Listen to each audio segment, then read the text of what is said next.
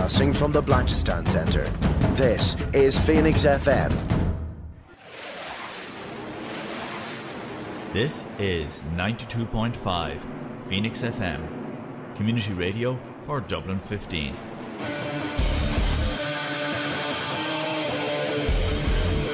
Hey everybody, it's JB Jeremy Borash, and you are listening to Darrow O'Connor on the...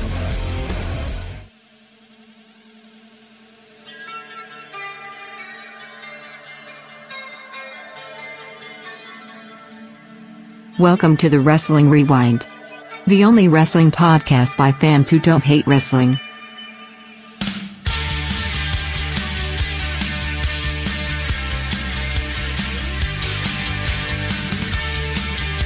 Welcome to Phoenix 92.5 FM, Nerd to Know Media, the True Penny channel, and of course here on YouTube, Spotify, and wherever else podcasts are made available. If this is your first time checking this out, please go over to nerdtoknowmedia.com, Nerd to Know Media on YouTube, and subscribe, because this show is a fan submission show. So, again, we didn't pick this topic. Martin, who did pick this topic? Well, Dara, this week's topic was picked by Nick Opalewski. Sorry if I'm pronouncing that wrong, Nick, but thank you very much for getting in touch with us. He is from New Haven, Michigan, or New Haven. He's written New Haven. I don't know if that's a town or just a typo. But anyway, Nick's from Michigan somewhere, and he wants us to review Bash at the Beach 1997. Sharp intake of breath. Don't worry, it's not the dregs of WCW. It's actually very good WCW. Yeah, it's actually the peak of WCW, because it's before WWE got its edge. So WCW were beating WWE's brains in. So it's actually like the final big peak of WCW before it actually declines. NWO is still kind of hot at this stage. Yeah. The undercard is absolutely banging. Like this, the first half of this show is pretty sensational. Like you say, WCW is still riding high in the ratings. NWO hadn't gone off the rails. They still had a lot of the top, not the top guys, but a lot of the real workhorse talent hadn't left yet. You know, you still have your your Four Horsemen, your Jerichos, all those mid-card guys who were really putting the work in. They're all still there. And also, the cornerstone of this show is on this show.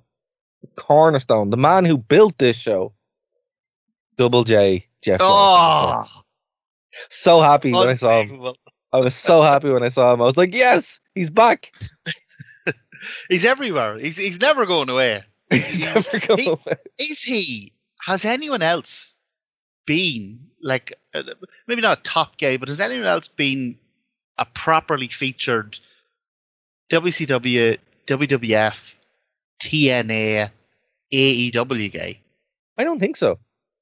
I mean, you could make a point that Jericho, if you loop in ECW instead of TNA, and maybe Christian Cage could probably be the same, but he wasn't in WCW. I think Jeff Jarrett's on his own, maybe matched just under by Jericho, but yeah, but here's the question I have for you out of the gate, right? Jeff Jarrett, could he be like the ultimate Buachaill? But he has one world title, so I don't think so. Yeah, I don't think, we're fairly loose with the Buachaill list, and it's actually great you brought that up, because Nick has sent us his Buachaill list. But we're fairly loose with the definition of what makes a Buachaill. I just don't think Jarrett would qualify, unless maybe if you broke his career down into eras, right? Know, like his WWF, that's Buachaill territory. and his first WCW run before he came back probably as well. But I don't know. When he went back to WCW, he won a world title, and I know there's mixed feelings on that. But then in TNA, legitimately is great. So it is. And here, man, I know you haven't been watching, but some of his AEW run has been phenomenal. No, but that's what I'm saying. He after he went back to WCW and start becoming the chosen one, everything he did after that, I mean, it's not bad. I think it's outside the Buachaill territory, And in fact, even his initial WWF run when he's the country singer. Maybe that's Bootly wonderful. territory. That's wonderful, though. I love it so much. Oh, it's peak Bootly. I love it so much. But even his WWF run, man, the way he stitched up Vince for extra money to drop the IC title to China, I mean, you kind of got to respect that a wee bit. Well, without that, there would have been no TNA. Yeah. That's the bird. Was it Global Force at first he took on, or? No, he did TNA first. Oh, right. Sorry. Technically WWA, then TNA, then Global Force, then Impact or whatever. But I can't believe we left out his WWA run. The prestigious WWA run. International. Like, shows all over the place. Like, that was one of those candles that burnt too brightly. I'm so glad when we're just like, we have nothing to talk about, so we just like dust off a WWA show, but like, here we go. In case of emergency, break glass, just WWA behind it. It just has everything: random gimmick infringement, random trademarks just gone out the window. For some reason, Nathan Jones. They didn't even do the WCW thing where they were like, all right, so let's for DDP's entrance music, let's take Nirvana's "Smells Like Teen Spirit" and change one chord. Do you know the way like you have those dodgy chemists who'll take like the chemical compound of heroin and just change like one compound of it, and then it's technically not heroin anymore, so it's legal. WCW was doing that with entrance music, but WWA didn't even go that far. WWA was just like, nah, stick out the road dog. Jesse James, you didn't know, go the whole hog. Wearing the same ring gear, it's all same fine. Ring gear, still has the wee WWF Attitude logo on it. Stick him out there. I wasn't going to go as far as you did with the theme music. I was going to say it's kind of like Vanilla Ice, where he just did Under Pressure but changed one note, so it's slightly different. Yeah, but look, here's the thing. So we will eventually, like, every time we see Jeff Jarrett, you had to bring it up. We will eventually like go back to WWA at some point when we want to treat. It's either that or the random MTV wrestling that I still can't get over. But Wrestling Society X. Wrestling Society X. I think it's always a good time. But look, as I said, this is a fan submission show. My name is Dara Connor, joined by Mr. 1-0 Martin Herty. Martin, how's your week been, sir? It's been great. And before we get into Nick's Bootly list, which he kindly sent to us, I have an exciting update to our own Patreon tier list.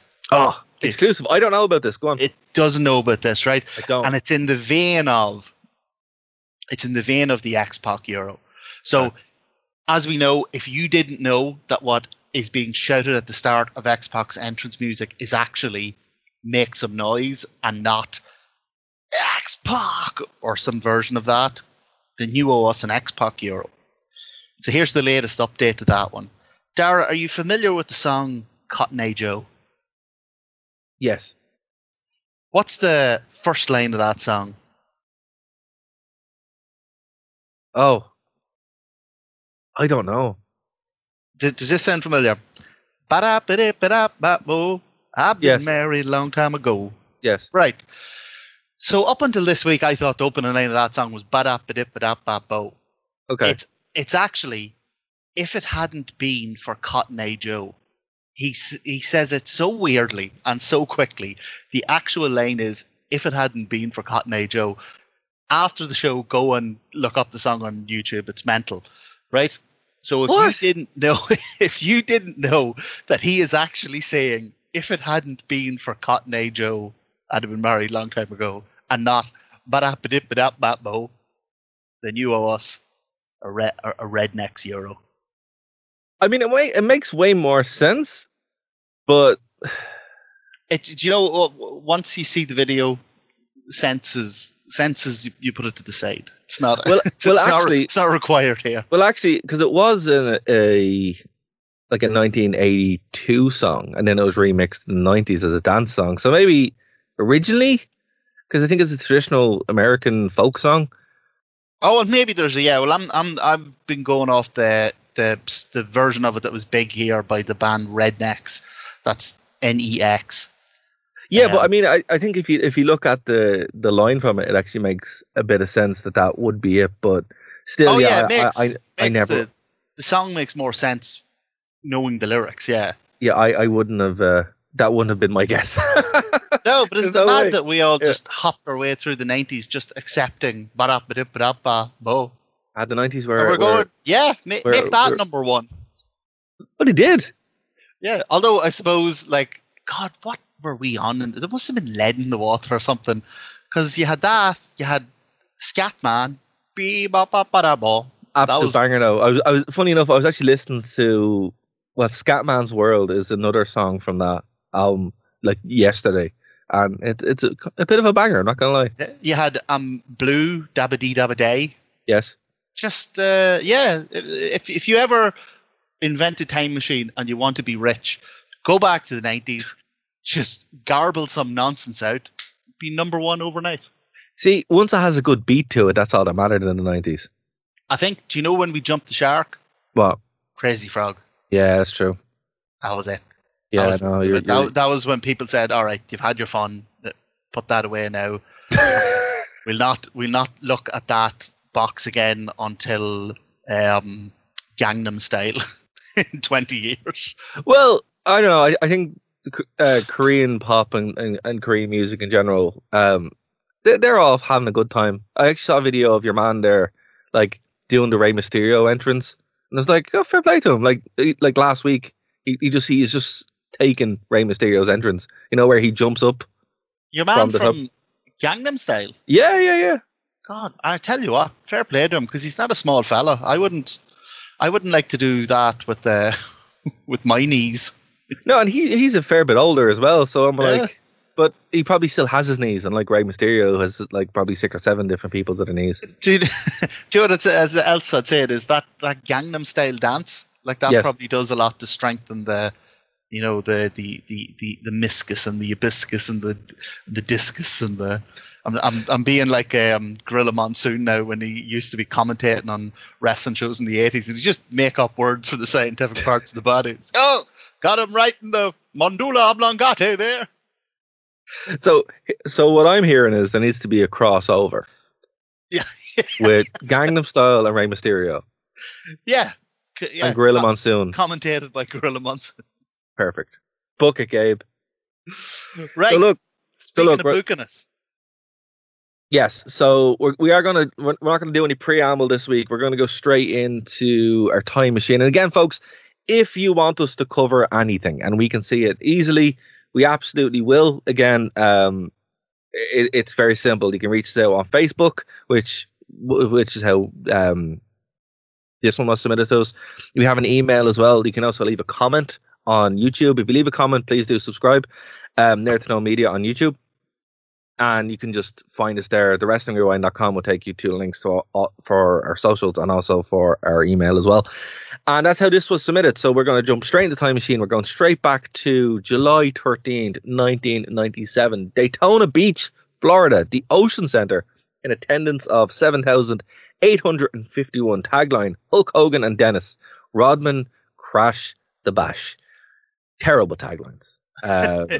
Yeah, but pretty hot, like for the time. Apparently, a really hot story. Like, people really wanted to see what Dennis Rodman was going to do in the ring.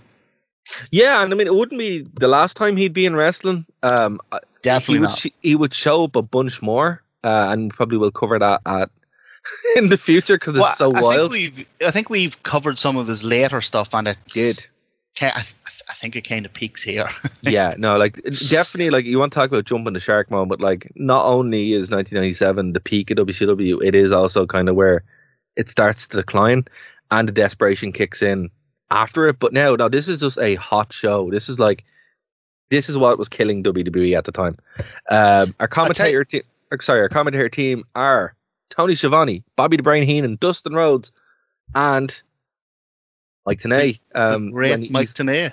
The Professor Mike Tenay. Now, he's not on main commentary. He's off doing the Roman Reporter kind of thing. But what did you think of Dustin Rhodes on commentary? That's wild you actually mentioned that. I have that in my notes. I think Mike Tenay and Dustin Rhodes should have been swapped out, or Dusty Rhodes should have been swapped out, because I agree, Dusty 100%. is great in certain matches. I do not need him the whole way through the Dusty shtick, baby. Yeah, it's very, very, very trying. I'm not gonna lie, it really does get to me. Yeah, if they had him in and out, for certain matches where it suited it, like if they had him in for the main event, would have been cool. That would have been great. Yeah, the way they used to do with Jim Ross. Yeah. Or if they even, and early in the show, maybe have him in one of the more fun matches where he can, go full Dusty, baby. But oh man, 3 hours of Dusty in your ear was. It was, but by the end, I was getting like, shut up. Yeah, look, Mike Tenay is, and I will say this any day of the week, the single best commentator in wrestling history. He's fantastic. Like, I know some people are like, oh, like Jim Ross is great, and he is. Well, he was less so now, but he was, and he is like the voice of the Attitude Era, etc. But and even Michael Cole's getting a lot better now since Vince isn't there. But at the same time, consistently, if you're looking for a consistent commentator who is just able to just do it, Mike Tenay, and to have him there with Tony Schiavone, who is a great, like, a mix between the two, would have been great. And then Bobby DeBrain is he's my favorite color commentator. He's always hilarious. He's fantastic. Yeah, but Bobby's the guy who he's got his shtick, but it's not trying. It doesn't. Yes. It's more natural. In fact, like I was saying, if you would have swapped out Tenay and Rhodes, I think Dusty Rhodes would have had a lot more fun doing the interviews with the wrestlers, doing the, all that kind of backstage stuff, or the in between bits. Like, I think he would have been great there, peppered throughout. Like that. Dusty is exactly it. Like he's pepper. He's not the entire dish. Do you know what it actually reminded me of? Go on. During the COVID era, there was a good few weeks where about half the kind of wrestlers and other staff in AEW couldn't make it to shows, so they kind of had to put people into different things, and they put Jericho into commentary for different matches, and it went over really well. He was really good. But then they did that wrestling thing where they went, oh, this was good that time. Let's do it all the time now. Yeah. Jericho is another one who, great when he's put in the right match, put in the right position to commentate, but I do not need a full 2-3 hours of Jericho commentating. No, I think that's a punishment in certain countries. Canada. But look, so our first match is before we get into the first match, we should cover Nick's Buachaill list, because we can do that. Yeah, one of his Buachaills is actually in the first match. So Dara isn't aware of this, so we'll run through them and let's get your thoughts on each of his Buachaills, because some of these are quite interesting. We start off with the Barbarian, who I would have associated with WWF more than WCW. No, he was great in the Dungeon of Doom as well. Like, he had, looking at his run, like he has had a lot of championships, like tons and tons of championships, but nothing in the WWF, nothing in WCW that I can see. But he did do a lot in the NWA. But he had the US Tag Team Championships, but that's not even a belt anymore, and wasn't particularly when it start getting hot. But I don't know. He's definitely an interesting choice. I think we can make a call and say he qualifies for Buachaill status. You think so? I think so. I think he's actually a pretty good shout in terms of a guy who a lot of people remember, a lot of people are fans of, but was never, like, at least, like you say, in terms of major North American companies, was never a top guy. Okay. Yeah, I'll agree with that. So next we have a slightly confusing one. La Parka, but then isn't there a whole issue between La Parka and L.A. Parka and who was who? Yeah. So just without getting into the whole background of that, for clarity, like my vision of La Parka is the guy who comes running out with the chair and plays guitar with the chair. And so yeah, I think that's who he's referring to. Yeah, I mean, it's bound to be. Yeah. But yeah, there's a whole issue there with La Parka and LA Parka. He's actually one of, a lot of people have kind of different memories of the Mexican wrestlers in WCW, and people like sort of gravitate to certain ones. For me, it was Psychosis. Yeah. Loved That's him. Great, yeah. But La Parka is actually on this show, and you'll see why Nick was such a fan of him, because he is phenomenal. No, I would actually back this as well. La Parka is a very, very strong choice for Buckley status, because I think he hits all the points, right? He has a gimmick that's instantly recognizable, that was super over, that was really cool. He could also go in the ring. You know what he is? He's WCW's Steve Blackman. He has a lot of he has a lot of the same kind of, La Parka would legitimately kill you, like. Yeah, legitimately tough guy. Yeah, and he's not a joke. He's cool. He's kind of goofy, but also, really good. And like that's why I think like with the Buckley list, it's for me, it's like the guys who are kind of goofy but really good at the same time. But then there's like that slight bit of legitimacy as well.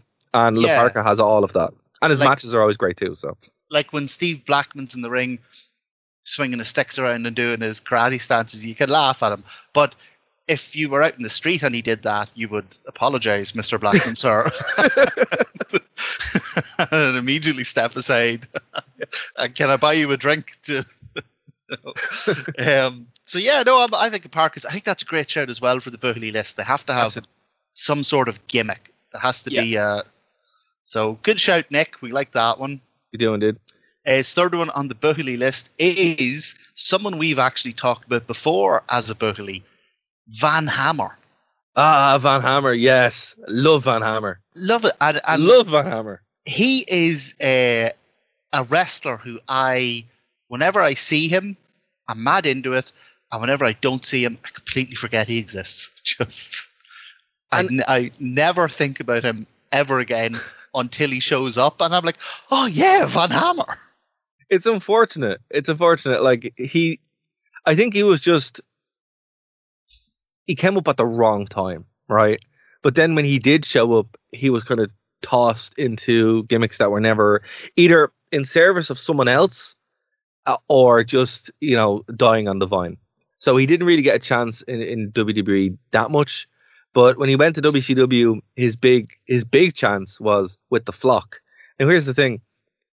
You might not remember the Flock.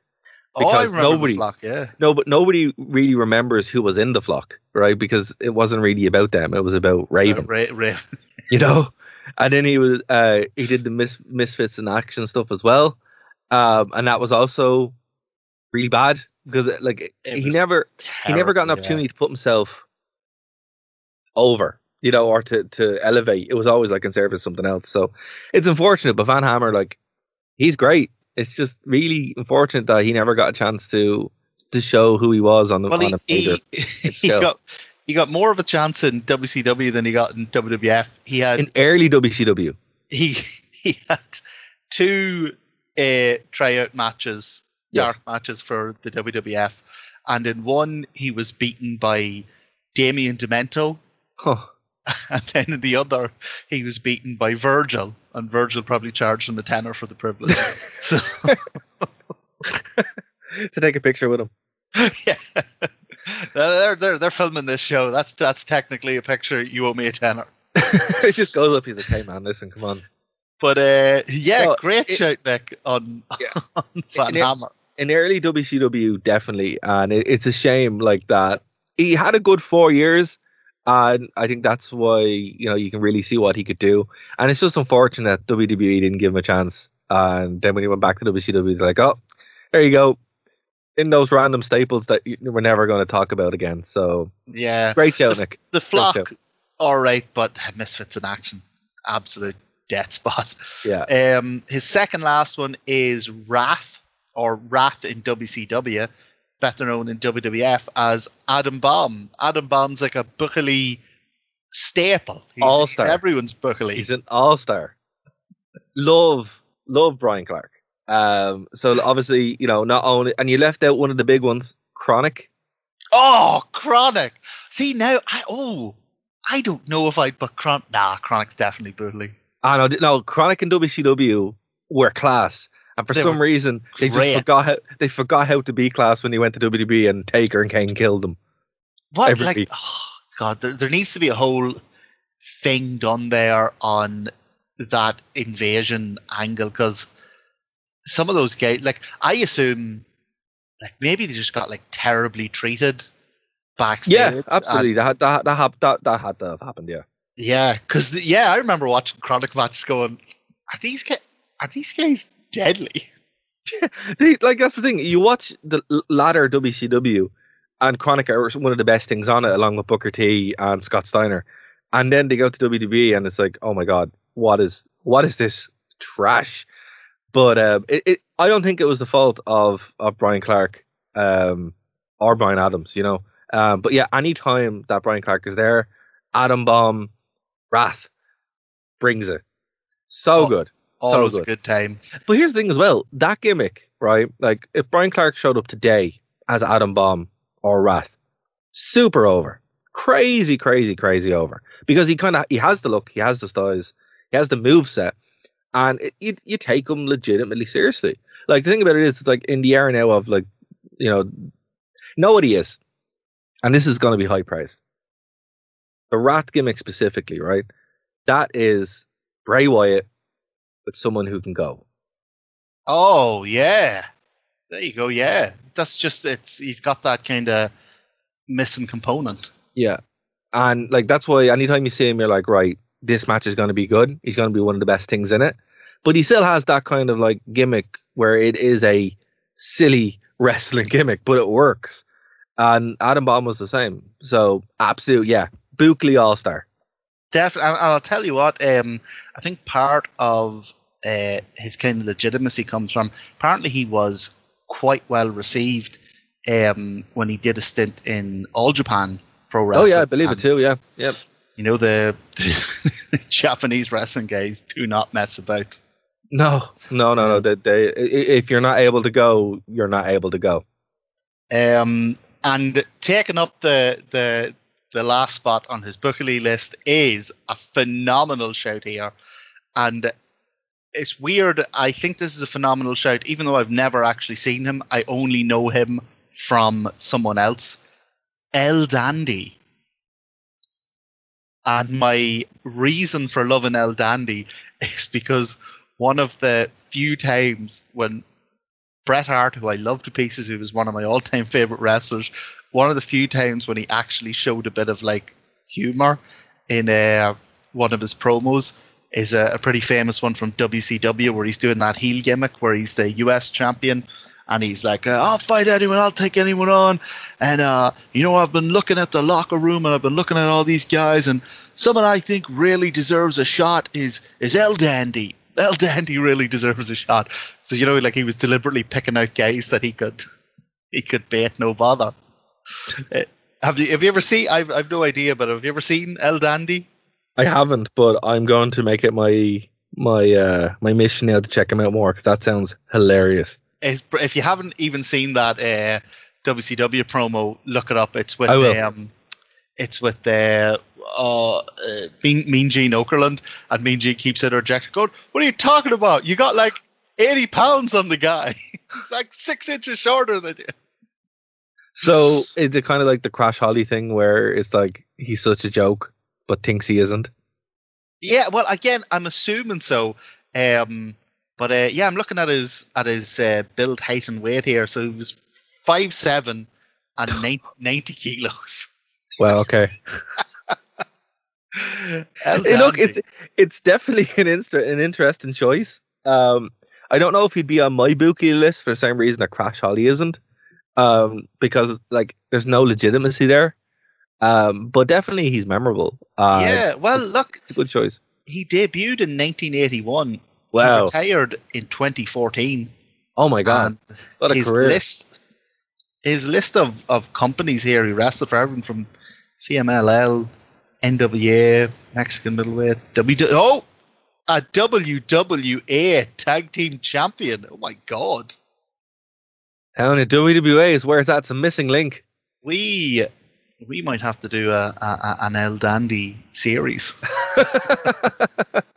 An El Dandy arc. This guy's awesome. Yeah, so Nick, top tier Bookerly list.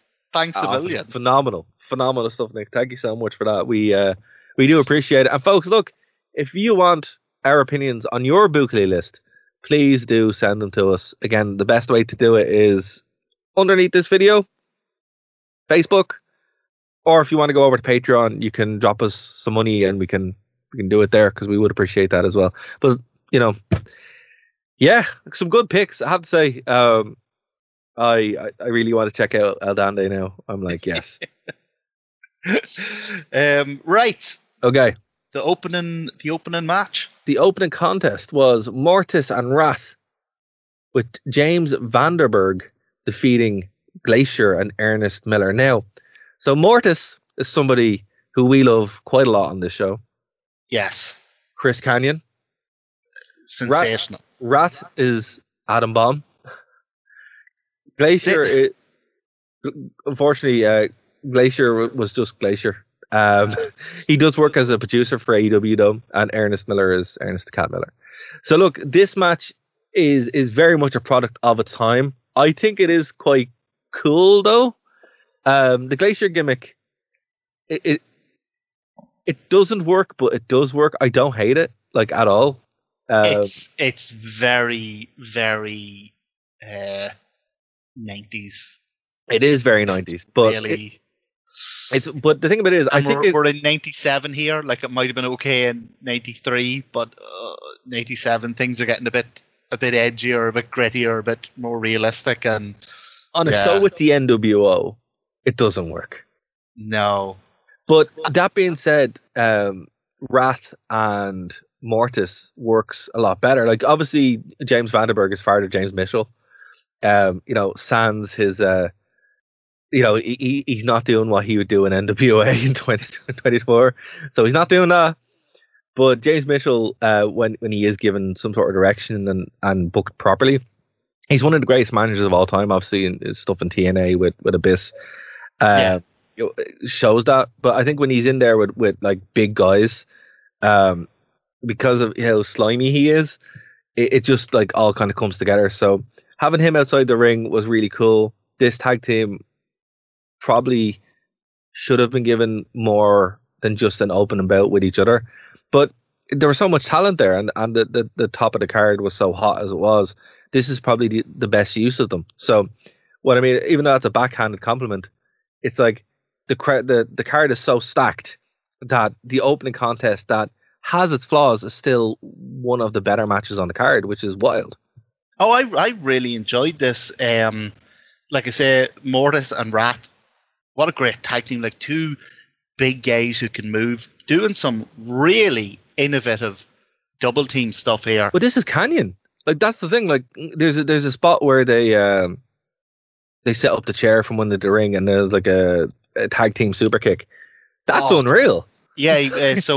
They hold the guy up against the post outside the ring and hold the chair over his face, and then Kanyon super kicks it. It's deadly. There's an awesome powerbomb neck breaker double team move, and then they end with a cool wee bit of cheating where during a pinfall attempt, I think it on Mortis.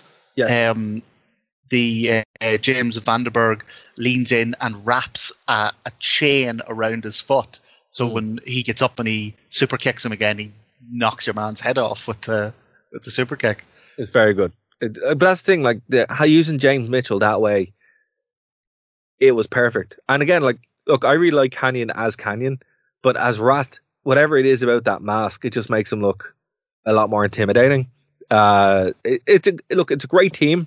It was a great tag team match and super innovative. Like, again, having Brian Clark there with Kanyon, they're just going to do the most innovative stuff that they can. And they did it. Like, look, Glacier and Ernest Miller, they're Glacier and Ernest Miller. They're doing their best. But even Ernest Miller was throwing out a couple of really cool. I know he's kicks. The karate guy, but he was throwing out a couple of really cool kicks. The only thing that caught me eye is he's wearing boots in this match. Yes. And his gimmick later on, which always confused me, was he would wrestle barefoot, but then whenever he was cheating, his manager would slide a shoe into the ring, and he'd put the shoe on and kick the guy, and then he'd have to hide the shoe. And I'm like, everyone else is wearing shoes. Shoes are allowed. You're not cheating by putting on like, as long as it's not like a hobnail boot, you know. But the thing about the kicks with Ernest Miller, like, he was a 3-time karate world champion, so he's able to kick. It's just for some reason. Yeah, like, it's really impressive in this. Yeah, no, like, everyone looked really well in that. Like, it's not just a jobber match, you know, which is no, it was actually kind of a perfect opener. Absolutely. You know, you got the big names coming on later on, but you get some really physically impressive guys out there, Mortis and Rock, doing really big bombs. You have some of the, you know, the kind of goofy or gimmickier guys that the crowd love, like Ernest Miller, and I mean, I can't say that the crowd loved Glacier. No, they didn't. It sounded like we really hate him. Honestly, don't. No, we don't. It's just kind of nothing, you know? Yeah, he's just there. But, like, I think the thing about Glacier is if you replaced him with anyone, it would still be the same, you know, or better. Same or better. Yeah, So, well, it wasn't going to get worse. So, no, absolutely not. But really good opening match. So this was followed up by our first title defense. The WCW Cruiserweight Championship was defended with Chris Jericho going as the champion, defeating the Ultimo Dragon in about 13 minutes of a fire match. You know, obviously Chris Jericho's a lot older now, but we wouldn't even see this in WWE when he debuted like 2 years later. This is Chris Jericho at his absolute peak in ring. It's great. It really is phenomenal. Oh, he's incredible. This is a really, really underrated period of his career. He's just back from, or not long back from Japan at this stage, so he's really good. Jericho had a great cruiserweight style in that he could do all the, you know, the really impressive bouncing, diving, flipping, but he also had a really believable, like a very impactful ground game. You know, like a lot of the cruiserweights can bounce around and it looks like, you know, they could flip 7 times, but they just bounce off you. Jericho always looked like his stuff had a lot of impact to it as well. It's because he's that much bigger. You know, he like, even compared to Ultimo Dragon, like he just looks like physically more imposing than, you know, he was a cruiserweight who was a cruiserweight on the line to put that in, where he's like, yeah, he's small, but like, yeah, you know, he's small compared to Hogan. Yes, exactly. You know, like, he's not. But again, if you came across Chris Jericho in a bar, you wouldn't chance him. You know? Absolutely, yeah. He's small compared to the literal giants in the upper end of the card. But it's funny though, like when you put him up to Ultimate Dragon, like he is, like, Ultimate Dragon is what you think of a cruiserweight as, right? And then Jericho's in there, and he's able. And the great thing about this match is they work that, where every time Ultimate Dragon goes on the offense, he's taking advantage of being that little bit quicker, that little bit smaller, and then Jericho's able to shut him down by doing, you know, the jumps to the outside, the flips, or just giving him a power bomb that takes him out of time, like, you know, you're just a real solid punch. Yeah, or just a real solid punch, and it's just like it's a really, really nice, dynamic cruiserweight match. Which I know most cruiserweight matches are in that way, but it's not just, you know, flip, flip, flip. It's like flip, flip, flip, dig to the head, you know, and it's actually really, really good to see. And this is an underrated, or it's underrated sometimes on the card itself, but in the history of WCW, it's something that people like talk about an awful lot, and this is for good reason. And this is, like we were talking earlier about how this is 97. This is peak WCW. Peak don't WCW. just mean NWO. Like, this is peak WCW and that amazing cruiserweight division. Like, even though that cruiserweight division, when things really go downhill in the next couple of years, that's kind of the only division that's keeping things alive. Like, do you remember we were reviewing those like latter days 2000 shows. pay-per-views, and the opening match would be like some amazing cruiserweight match. You'd be like, oh, maybe this is going to be okay. And, it invariably wouldn't be. But yeah, they had an unbelievable cruiserweight division.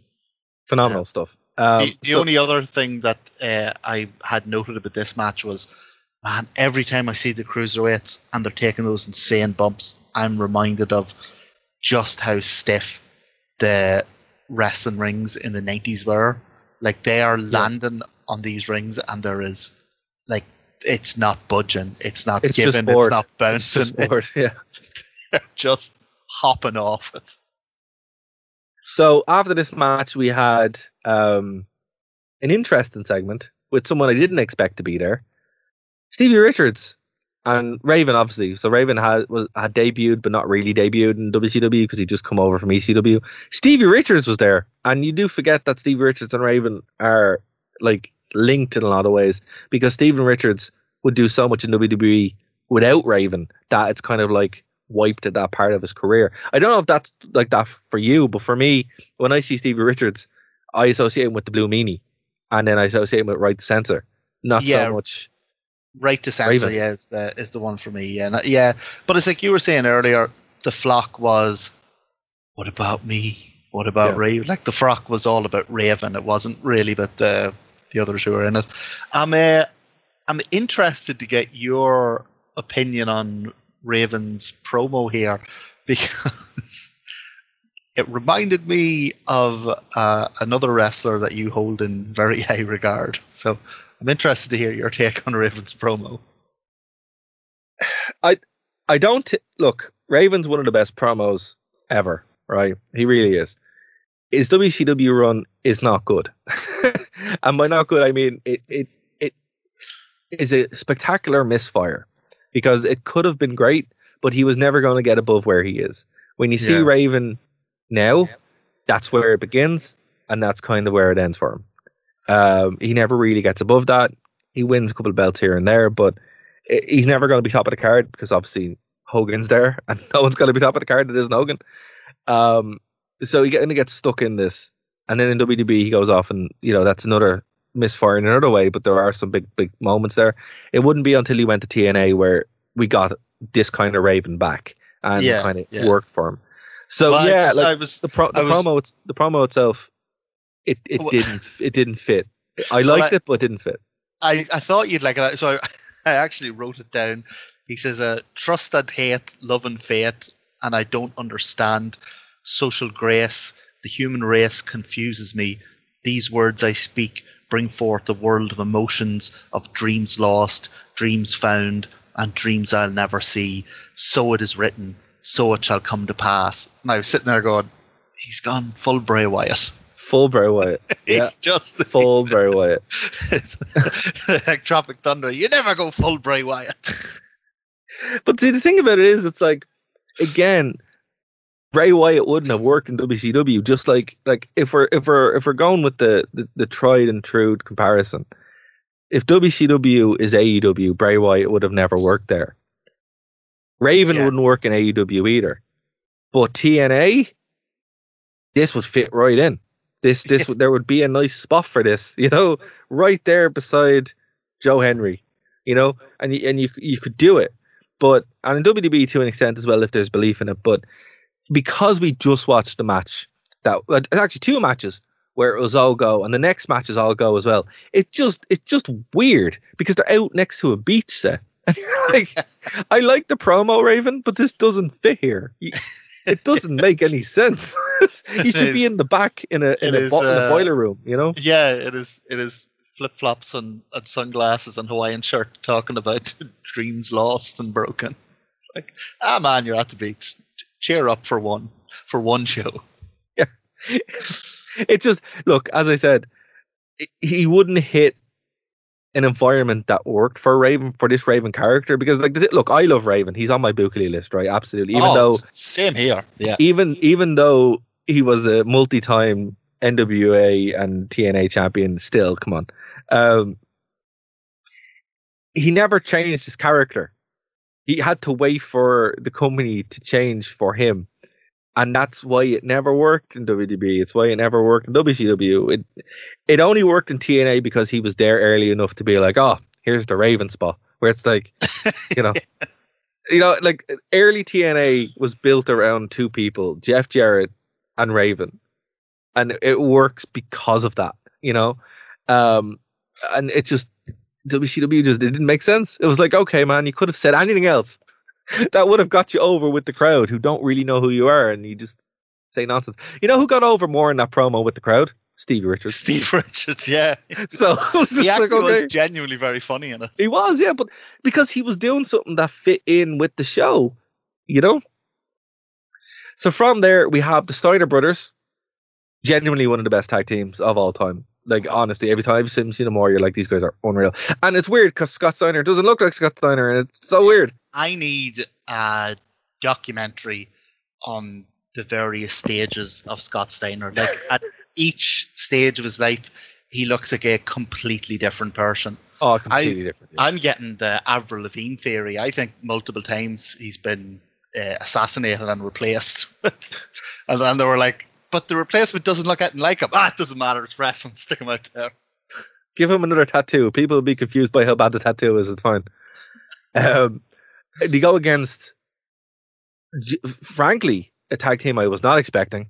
The Great Muta and Masahiro Chono, which is, come on, the Great Muta's there. Like, and not only is the Great Muta there, the Great Muta is there with his face painted black and NWO written across it. Because it's NWO Muta. Yeah, it was wild. But yeah, look, this match, the peak. Also, Great Muta is like ring gear, like walking out gear. Super cool. Can I just say that? Like, yeah, badass. Class. Scott Steiner, again, he doesn't look like himself. He has a little like ponytail, which is so bizarre.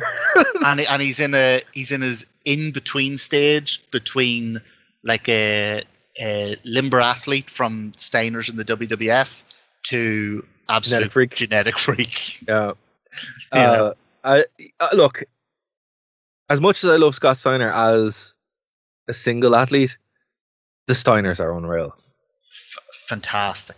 And like, come on, one of the best tag teams of all time. Like, and it is really kind of credit to them because they would break out so comprehensively as single stars when they go. You know what they are? They're like a bigger Motor City Machine Guns, where the tag team is always going to be a tag team that you say one of the best tag teams of all time. And then when they go single, they completely redefine themselves as single stars. And yeah, I think what helps there is that they are so identifiable as a tag team, but then so different as single stars. You know, like even like obviously Rick Steiner's transformation into the Dogface Gremlin isn't quite as extreme as Big Papa Pump. But he still sort of set out his own identity. I suppose if you're moving from a really famous, really well-known tag team, in order to break out of just being half of that team, then being your own person, you have to go with something completely different. Yeah, it's like you can either be Jeff Hardy or you can be Matt Hardy.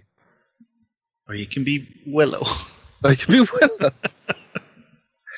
Oh yeah, God! We need to talk about Willow at some point. I have no doubt we'll get there.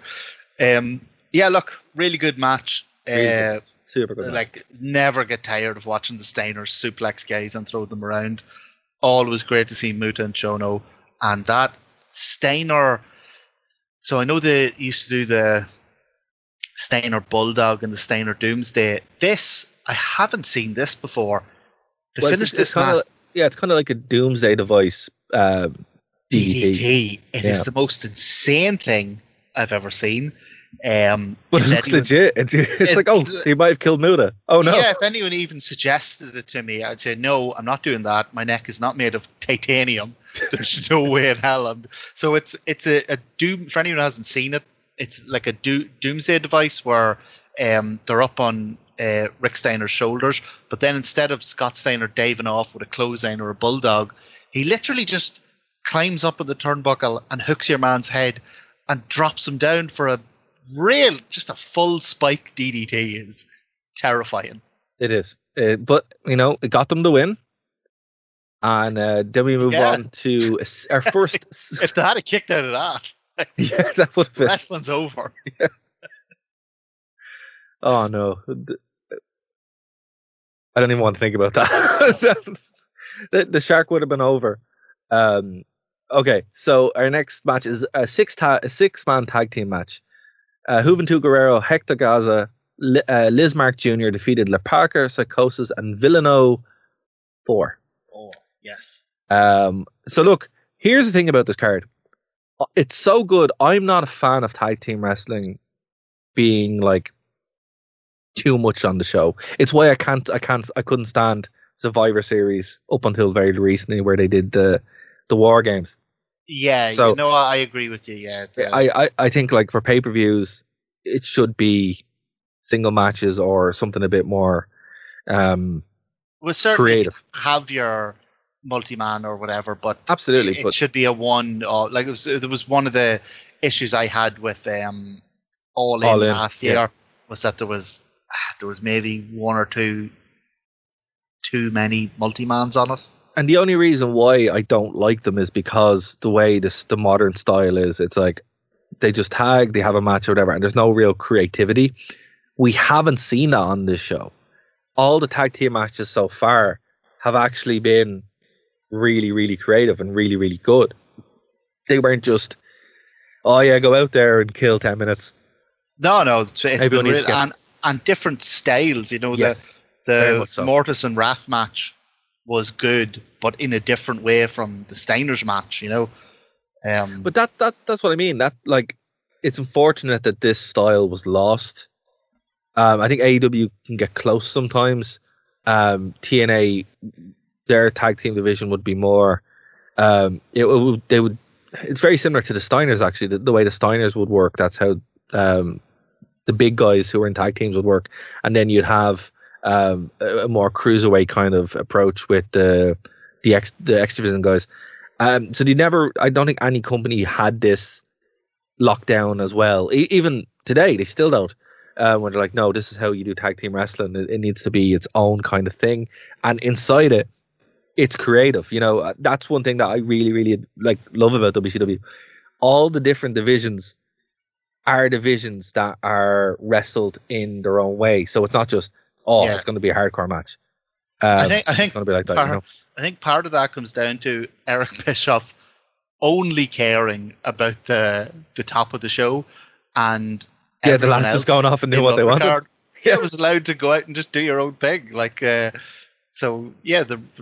Obviously the Mexican wrestlers all got together and said, all right, let's do this. The tag guys all said, let's do this. You had the likes of Chris Jericho having tremendous creative freedom, not because the company had a philosophy around creative freedom, but because Bischoff and the likes only cared about Hogan and Nash and the NWO. And it's funny you mentioned that, actually. I think that's probably more true than not, because we would see the opposite of that about 3 years later when Russo comes in and heavily books everything, and it just becomes this sludge that's all the same. Yeah. Oh, yeah. It's very much same story, same kind of grabby car crash stuff, but just with different wrestlers. Yeah. That's a really good point. So this match again, it's very fast paced. I'm really glad that Parker was here, particularly because we talked about him earlier on in the show, and it was nice to just be able to be like, oh look, there he is. And he pulls it out. He's great in this. He's great. But they're all great. They're all great. Juventud Guerrera is he's not damaged, he's not injured, same with Psychosis, so they're all really, really fresh. And again, this is early into WCW's real high period, and it would last for most of 1997 ironically up until the Montreal Screwjob, and then it would start going down. But if you're watching this and going, WCW's bad, watch 1997 WCW and then come back to us, because you're going to have probably some of the best wrestling you've ever seen. But look, Juventud Guerrero, Hector Garza, and Liz Mark Jr. would get the win. And we're going to have to leave it there, folks, for the radio. And it's just as well, because the next match is Chris Benoit versus the Taskmaster, and there's a whole lot of lore there. So we are going to, if that doesn't entice you, I don't know what will, folks. So if you're listening to us on Phoenix 92.5 FM, thank you so much. Please go over to nerdtoknowmedia.com or Nerd to Know Media on YouTube. Subscribe to the channel. Leave your comments, because this is going to go up on YouTube, so you can comment on what we talked about right there. And again, send in your buachaill list. Go over to Patreon. We'll be back next week. Don't know what we're going to talk about, but we'll figure something out. We will announce it on our social media, Nerd to Know Media on Instagram, Facebook, or you can go over to The Wrestling Rewind on Facebook, or _ The Rewind on Twitter. Martin, is there anything you want to plug before we get out of there? I second that one. We'll be back next week, guys, here on Phoenix 92.5 FM. We'll see you then.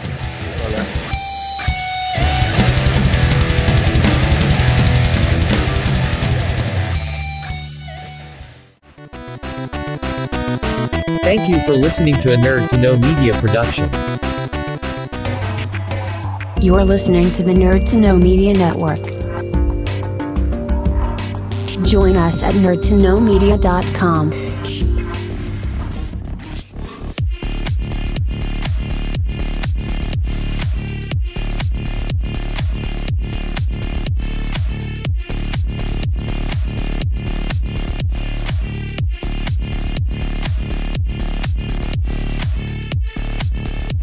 Alright, folks, we are back here on nerdtoknowmedia.com, the True Penny channel, and of course YouTube.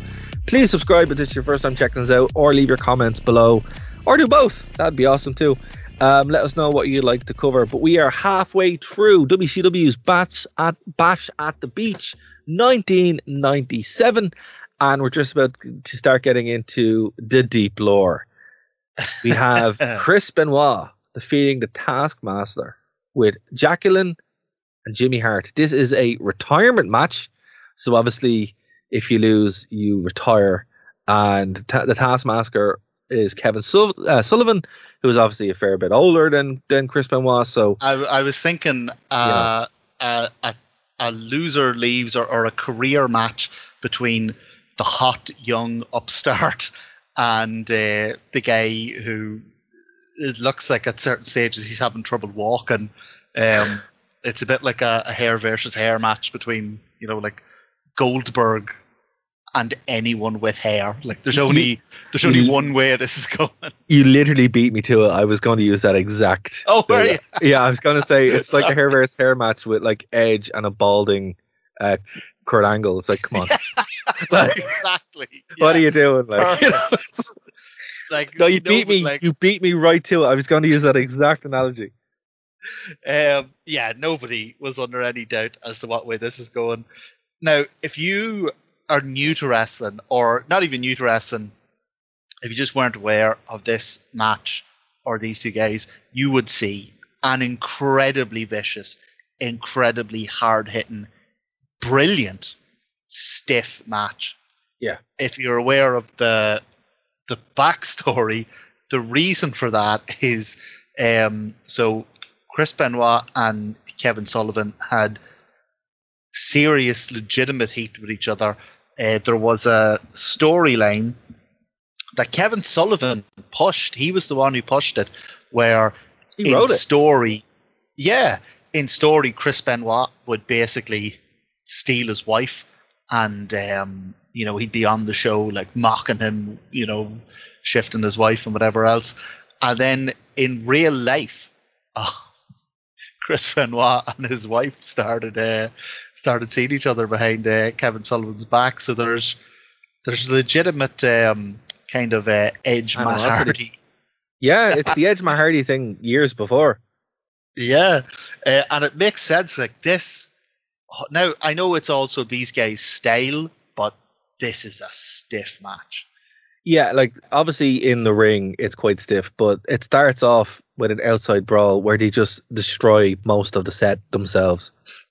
Well, Like just that was awesome. Either hitting each other with it or just throwing each other into it. And I've never seen that before, where they legitimately go in and destroy the set halfway through. Like, yeah, they'll probably do it near the end, or to transition over, like when the old SmackDown set was gored by Rhino, and then we had the new set.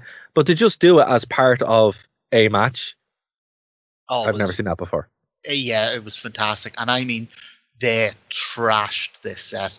One of the things I absolutely love about wrestling back then, and it's one of the top things I wish they'd bring back, is actual really unique individual, physical pay-per-view sets.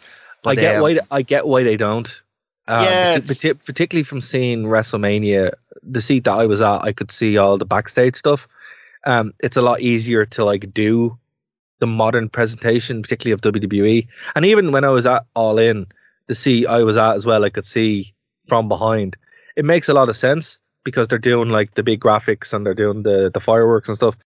Yeah, but at the same time, I get it. You know, I agree with you 100%. But it's just the presentation of it, because like if you're looking at this show or even WWE 2 or 3 years later, they only did fireworks for like 4 people, and it was a lot easier to move it around. But now you have a lot more moving parts, and obviously everyone has the phone, so they're not going to be like, oh look, there's some lad with the moving this to there. It's just cleaner. But yeah, no, look, I get it. I hate it. Even in terms of logistics, I'm sure it's probably more money than it's worth to hire a truck to cart, the bash at the beach, sand around the country, or the, we have to pay to store the Halloween Havoc pumpkin somewhere for the whole year. Like, well, see, they still are. That stuff's all sitting in a warehouse somewhere up near WWE. That's what's crazy about it. I get it, but I miss physical sets so much, just for they really made pay-per-views feel special. Yes, but also because you have moments like this, like these two guys destroy each other and destroy this set. Well, think about it, right? Like, one of the things that we're talking about on this very throwaway match, but it's not throwaway, it's a very, very good match, but like compared to everyone else, we're talking about that's a show stealer. A show stealer. Oh, absolutely. Like, for me, one of the highlights of not only this match, one of the highlights of the entire show for me, and even now, years later, like, I'll add this into my kind of a retcon bank of WCW memories. Like, whenever I think of WCW, this will be one of the memories I have now, is Jimmy Hart climbing up on the lifeguard seat, to the really high lifeguard seat, and Benoit just turning around and pushing it over, and Jimmy Hart just disappearing into this mess of like broken tables and surfboards and parasols and umbrellas, and phenomenal stuff. One of my favorite moments of the match is not long before that, when Benoit is just thrown into the surfboards and they all break. Yeah. And I don't know if they were gimmicked or not. I would say they probably weren't. So how hard did Kevin Sullivan throw him into that? Yeah, I don't think they were gimmicked, because shortly after the spot with, in fact, immediately after the spot with Jimmy Hart, so Benoit pushes the lifeguard chair over and knocks Jimmy Hart out into the ether. He turns around and Sullivan swings, and I mean swings, a surfboard at Benoit's head, and it makes this horrible like thonk sound. Yeah, I don't think they were gimmicked. That's and the it just thing. Bounces off him. It doesn't break. It doesn't bend. It's not like a Jeff Jarrett guitar or anything. It just thonks him on the head and bounces off. Oh, it's too funny. It's funny because it's so unlike anything you see nowadays. It's up there with I know we've talked about him before, but it's up there with Shane McMahon and Kurt Angle when they have that match with the real glass and it's not real. It wasn't supposed to be real, but they're like, we'll just do it anyway. And I think that's kind of the mentality here. But that was to give the show. This was because they legitimately hate each other and like, I don't care. The other thing, so like, again, we could give you a blow by blow of this, but if you're going to go back and watch any of these shows, like this is one of the matches to watch. But the other thing that's notable about it is the Taskmaster comes out with Jackie. Yes. And man, Jackie is tough. She is there to work. She's there to work. Yeah. Like this isn't like a diva or a manager who, takes like an errant, bump, from an Irish whip to get banged into or whatever. She gets battered from pillar to post in this match, and here's the thing. Great. That's what Jackie does. There's a reason she got so involved in the hardcore division in WWE, and even as a women's champion, she was Jackie'd kill you like.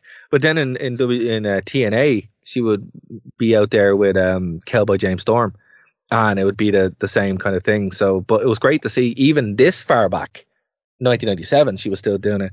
And the end of this match actually, it's a good thing you bring her up, because the end of this match actually comes with a turn on the Taskmaster, where she hits him with of all things, a beach chair. Yeah, like a wooden deck chair. Again, don't think it was all that gimmicked, and she swings it at him. I think that was the only. I think I thought the ending was kind of weak, but it was. It was. Only maybe in hindsight. I think at the time I was okay with it, but what happens now is the next 2 or 3 matches have a end with like kind of a manager turning, and it's like, you did this 3 times in a row now, like, kind of sullied it. Like, don't book 3 manager turns in a row, So, well, okay, we'll get to it because I'm not as upset with the next one as I would be with with the others. But so I wonder why. So we have Steve McMichael, who never looked like. I mean, isn't it so weird that was a character? Because obviously he was a football player for the Bears, I think, and he's coming out just wearing the Bears stuff, and it's like, okay, I don't know, Mongo. It's just a weird character. But then he's coming out with Queen Deborah McMichael, and obviously, if you want to put it together, Queen Deborah would become Deborah, and then she would become Jeff Jarrett's Deborah, and then she would become Stone Cold Steve Austin's Deborah and such. But yeah, so Jeff Jarrett comes out. He's the US champion at the time, and he is no different than he is in WWE in his Bookley run. He's still wearing the same gear, the same or similar music. He has a touch of the old Raven about him.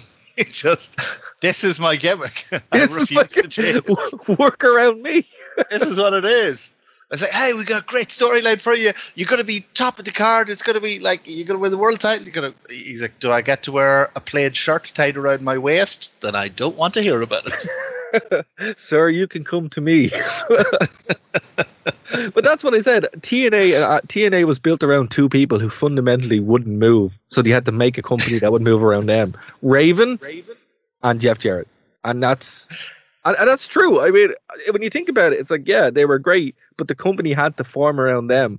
And, you see here with Jeff Jarrett where he had a chance to start completely fresh, and he didn't. He's like, nope, not by new ring gear. It's the exact he's same. The definition of, I am not the problem here. It's like, keep getting fired from all these companies, but it's them. It's not me. No, it's the kids who are wrong. It's the kids. No, it's all the international promotions who are wrong. But the thing of it is, I'm so shocked because it's like, obviously Jeff Jarrett left and we were doing the In Your House arc, and where he disappeared, and it was a sad day for everybody. And, you would think, okay, maybe he's fed up with creative, giving him the stupid gimmick, blah, blah, blah. And then he shows up in WCW, does the same gimmick, and you're like, then what was the problem, Jeff? Why did you leave? It's just so bizarre, but he would eventually leave and go back to WWE and have his arguably most controversial, but also the gimmick that kind of got him over to most people in WWE, and then he'd come back and do the Slapnuts thing, which, look, Jeff Jarrett... Hey, listen, we can make fun of it, but the Slapnuts thing was over. Oh, I'm not making fun of it. I love Jeff Jarrett. That's the thing. Yeah. It's so wild. I have to hand it to him, right?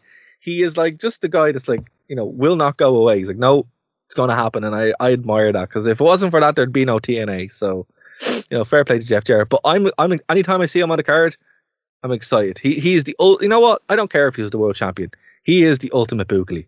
King Buachaill. King Buachaill, that's it. Not King of the Mountain, King Buachaill. That's another thing he can have. He's actually very well placed in this match as well. For sure. Obviously, Steve McMichael is not a wrestler. I mean, he did a certain amount of training, but he was a footballer, and he came in because he had a level of celebrity. You know what's cool though? Like his ring attire, even though it's like, it's kind of terrible, but it's kind of not. It just works. Oh, it works for him, yeah. But it makes him look a bit like a jobber. It's like, he didn't put that much effort into it. He's like, I have some shorts, nondescript black shorts. Yeah, and he's just like, okay. If you had to put a bit more effort into it, he could have had something. But I think he was there, as you said, for the celebrity more than anything else. Yeah, so this is not kind of in two minds of this. It is by no means a great match, but no. Mongo McMichael's a celebrity. It's only 6 minutes long. It's full of nonsense shenanigans, and it's actually one of the matches of the night that really benefits from Dusty Rhodes' commentary. So even though, if you were to judge this by, I don't know, a Meltzer star rating or something, it's not very good. But on this show, we've had the great wrestling, we've had cool technical stuff, we've had the high flying matches, we've had the hard hitting tag stuff. Yeah, and now we get a wee bit of nonsense. I was fine with this. But the thing about the nonsense here was to build up the fact that Deborah now has moved to Jeff Jarrett, and she would stay with Jeff Jarrett for about another 2 years at least before he would leave WWE. So I mean, this is Deborah's origin story with Jeff Jarrett. So I mean, while it was a dusty finish or whatever, it made sense, because she's like, I'm going to ditch this loser and go with Jeff Jarrett. Yeah, without this moment, without her hitting Steve McMichael with a briefcase or something? Briefcase, yeah. Yeah, without her hitting Steve McMichael with a briefcase, Stone Cold Steve Austin doesn't get to beat her several years later. So I was going to say, we wouldn't have Jerry the King Lawler screaming puppies. Oh, we wouldn't have that. Yeah, do you know what? I think even if wrestling had never existed, Jerry the King Lawler would have been walking around Memphis, homeless, stone drunk, wearing a cardboard box, screaming puppies. So I think that's one of those just destinies that was going to happen. Nexus events. No matter what alternate reality we entered. So from there, we have a commercial, and then we have it's just confusing promo that Hulk Hogan and Rodman are backstage, and Rodman's holding the belt for some reason, even though he's never going to win it. Look, I don't like Hulk Hogan. That's a known thing, right? I really don't. I think he's a stain on wrestling and humanity as a whole. And one of my greatest achievements in life is being blocked by Hulk Hogan on Twitter. So, did you see his promo this weekend? No, we're not. No, we're not even getting into that. I just mean that's a whole other thing. That's a whole other thing. We're not getting into that. I mean, even at this point, right? Hulk Hogan is the worst part of the show. However, for me, the minute I see him, I'm like, I hate him. I just do not like Hulk Hogan, right? As a wrestler, despite from what he's done in the ring or whatever, I just don't see the appeal, right? However, that being said, this is super over. This is this is wildly over. The crowd love it. You can hear the pro. As they're doing the promo, the crowd are super into it. It does come off as being a big deal. The NWO, the NWO style works here a lot too. It really does. I think we take, and it's only natural, but I think we take a lot of our modern day views on Hogan based on what we've learned over the past. No. Hold on. I want to be very clear here. I've always hated Hulk Hogan. Oh, you've never been, all right. No, I've never been a Hulkamaniac. I'm like, I hate Hulk, and I watched WCW. I love WCW, and I still was like, I hate Hulk Hogan. Why is he in the NWO? I always thought he was the worst part of the NWO. But no, I hear your point, and you are right in that sense. I think a lot of people are like that too. But I want to be very clear here, folks.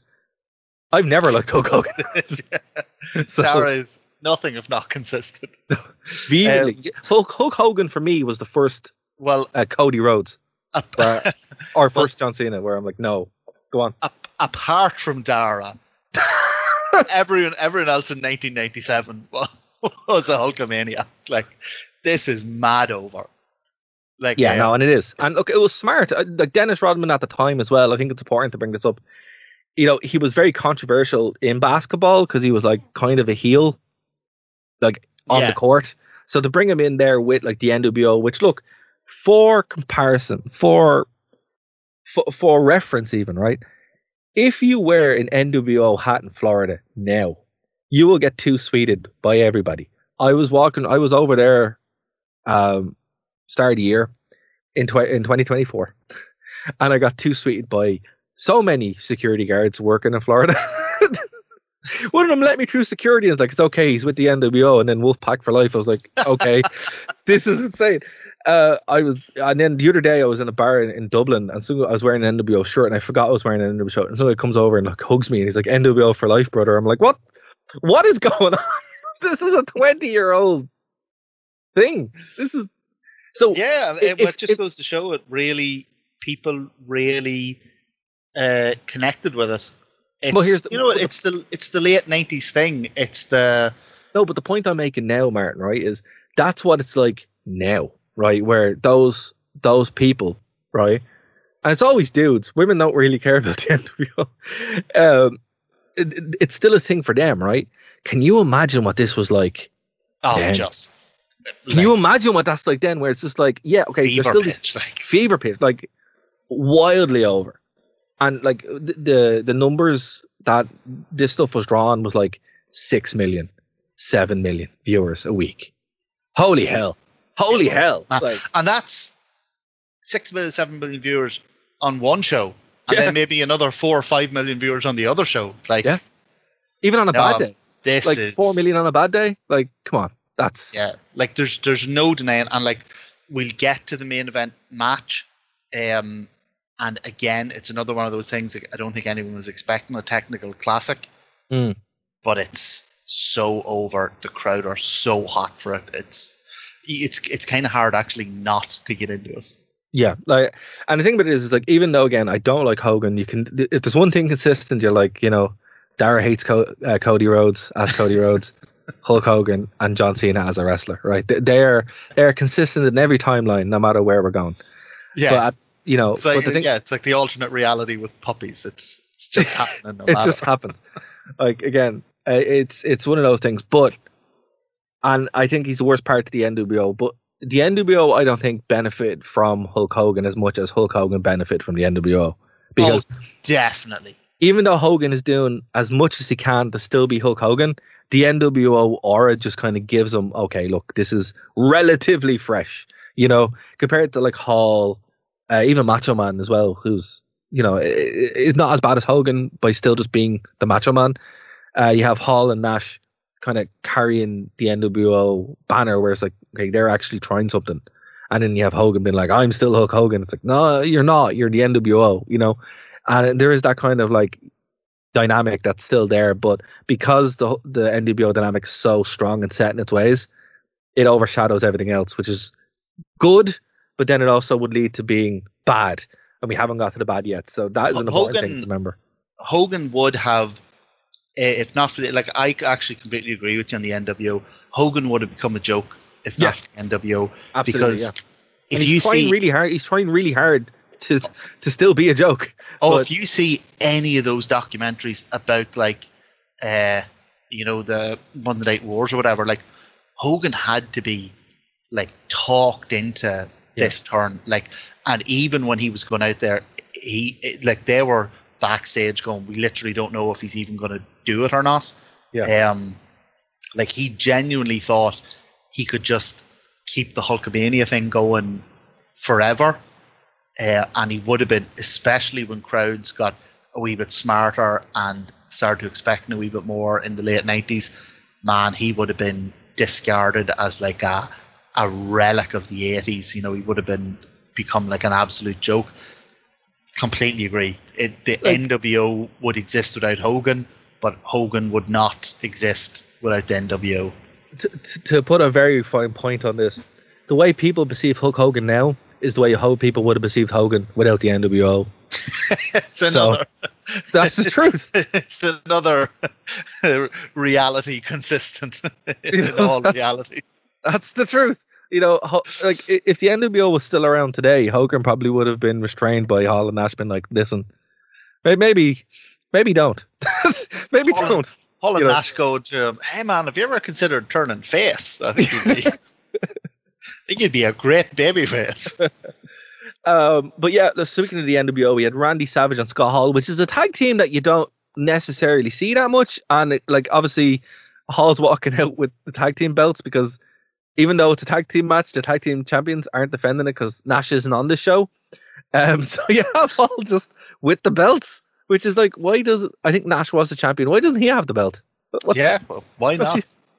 It's like, here, have my belt. I don't want to carry it around. It's too heavy.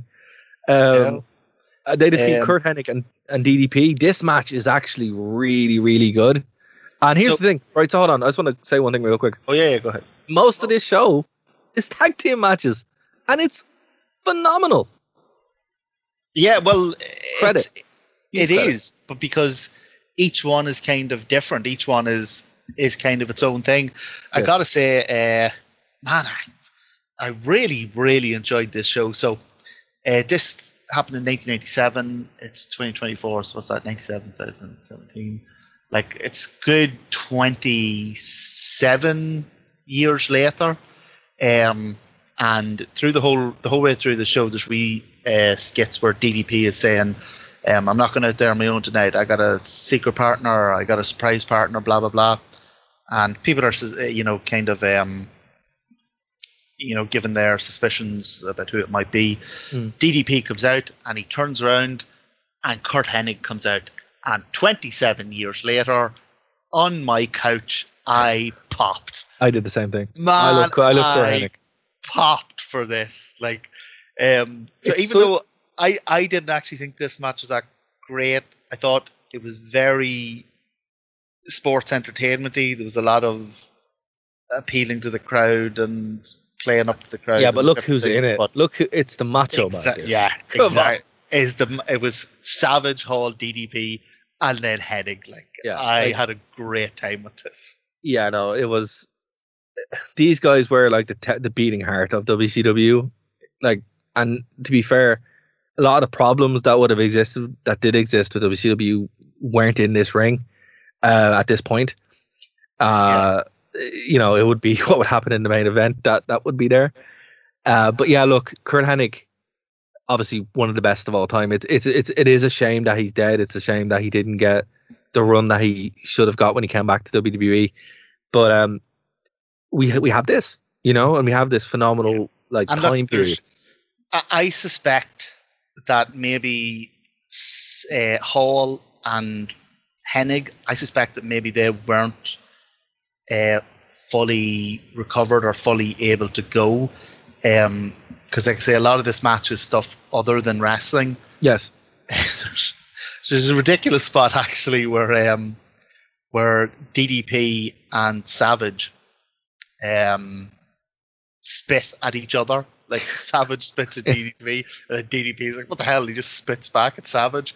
And then they tag out, and Hall gets in the ring and walks up to Hennig, and he flicks his toothpick at Hennig's face, and Hennig spits in his face. And I'm like, what the hell is going on? But the thing of it is, it's because these guys are such big names, and they're legit names. Like, even though DDP was the only real WCW guy there, because he was like homegrown, and obviously this was early enough into his run. He doesn't have the credentials that anyone else in the ring would have. He's still out there with the best of them. It's one of the best snapshots of like top tier WCW ever is this tag team match. And it's great. Like, it's brilliant. And DDP, the crowd love him. He is their hero. And I love that even when he gets thrown out at certain points, he's still just like, no, I'm going to get thrown back in.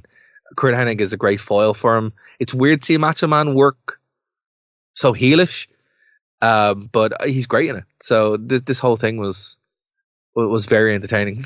The commentary, I will admit, was very grating. Dusty Rhodes just needs to shut up.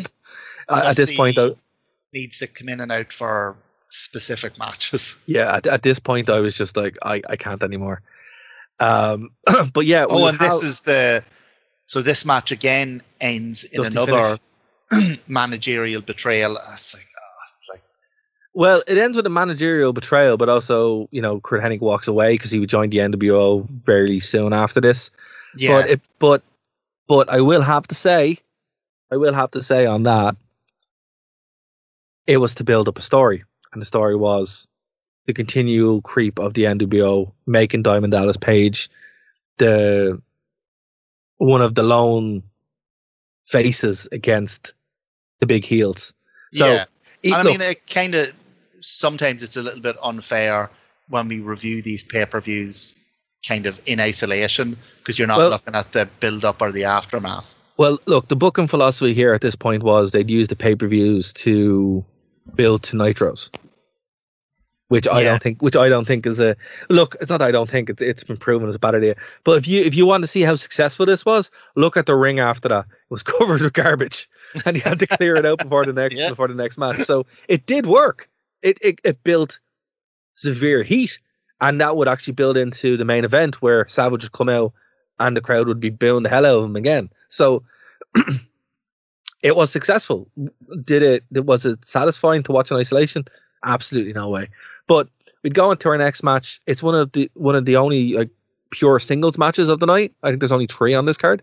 It's Roddy Piper defeating Ric Flair by technical submission in 40 minutes.